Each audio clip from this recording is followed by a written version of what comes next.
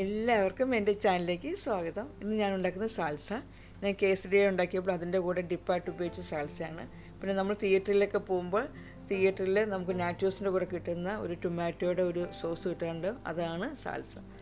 Salsa എന്ന് പറഞ്ഞാൽ ഒരു സ്പാനിഷ് വേർഡാണ്. സോസ് എന്നുള്ള മീനിങ് ആണ്. അപ്പോൾ അത് പെട്ടെന്ന് ഉണ്ടാക്കാൻ നല്ല ടേസ്റ്റിയാണ്. നല്ല എരിവും അതേപോലെ പുളിയും എല്ലാമുള്ള സാൽസ എങ്ങനെ ഉണ്ടാക്കുന്നത് നോക്കാം.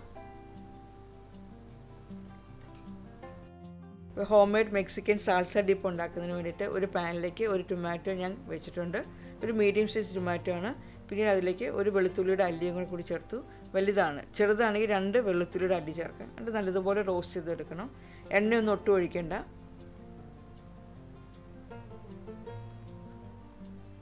ഇടയ്ക്ക് ഇങ്ങനെ തിരിച്ച് മറിച്ചിട്ട് നല്ലപോലെ റോസ്റ്റ് ചെയ്തെടുക്കുക.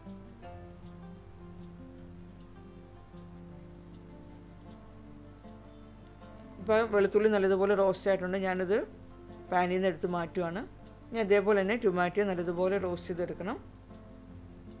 എൻ്റെ ഈ ചാനൽ ആദ്യമായിട്ടാണ് കാണുന്നതെങ്കിൽ എൻ്റെ ഈ ചാനൽ കണ്ട് ഇഷ്ടപ്പെടുന്ന സബ്സ്ക്രൈബ് ചെയ്യുക.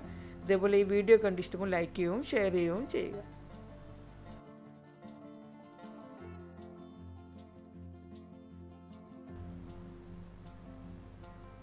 ഇപ്പോൾ ടൊമാറ്റോ നല്ലതുപോലെ റോസ്റ്റ് ആയിട്ടുണ്ട്. നമുക്ക് തീ ഓഫ് ചെയ്തിട്ട് ഒന്ന് തണുക്കാനായിട്ട് വെക്കണം. അപ്പോൾ തണുത്ത ശേഷം ആ ടൊമാറ്റോ ഒരു മിക്സിയുടെ ചെറിയ ജാറിലേക്ക് ഇട്ടു. അതിൻ്റെ കൂടെ തന്നെ റോസ്റ്റ് ചെയ്ത് ആ വെളുത്തുള്ളിയും കൂടി ഇട്ടിട്ട് നല്ലതുപോലെ അരച്ച് അതൊന്ന് പേസ്റ്റ് ആക്കി എടുക്കണം. പിന്നെ ഒരു ബൗളിലേക്ക് ഇതേ സൈസിലുള്ള ടൊമാറ്റോ ഞാൻ അരിഞ്ഞാണ് ഇട്ടിരിക്കുന്നത്. പിന്നെ സവാള അരിഞ്ഞത് 1/4 കപ്പ്, കുറച്ച് മല്ലിയില 2-3 തണ്ട് മല്ലിയില അരിഞ്ഞത്, കുറച്ച് ഹാലപ്പീനോ, പച്ചമുളക് എരിവിന് ആവശ്യമായിട്ടുള്ളത് 1 അല്ലെങ്കിൽ അതിലൊരു പകുതി ആയാലും മതി. പച്ചമുളകിന് ആവശ്യത്തിനുള്ള ഉപ്പ്,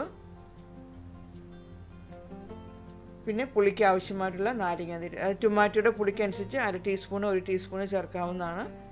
എല്ലാം കൂടെ നല്ലതുപോലെ മിക്സ് ചെയ്യുക. അതിനുശേഷം അരച്ച് വെച്ച നമ്മൾ റോസ്റ്റ് ചെയ്ത് വെച്ച ടൊമാറ്റോയും അതേപോലെ തന്നെ വെളുത്തുള്ളിയുടെ പേസ്റ്റാണ്, അതും കൂടി ചേർക്കാം. എല്ലാം കൂടെ നല്ലതുപോലെ മിക്സ് ചെയ്യുക. ഇപ്പോൾ ഞാൻ ഇതിൽ കുറച്ച് കടിക്കാൻ വേണ്ടിയിട്ടാണ് ആ ഒരു ടൊമാറ്റോ അരിഞ്ഞിട്ടത്. അപ്പോൾ നിങ്ങൾക്ക് അങ്ങനെ വേണ്ടെങ്കിൽ ഫുൾ സോസായിട്ട് വേണമെങ്കിൽ ആ ടൊമാറ്റോയും കൂടി ഇതേപോലെ തന്നെ റോസ്റ്റ് ചെയ്തിട്ട് ഫുൾ ആയിട്ട് അങ്ങ് അരച്ചെടുത്താൽ മതി. പിന്നീട് ഉള്ളി സവാള മാത്രം അരിഞ്ഞ് ചേർത്താലും മതി.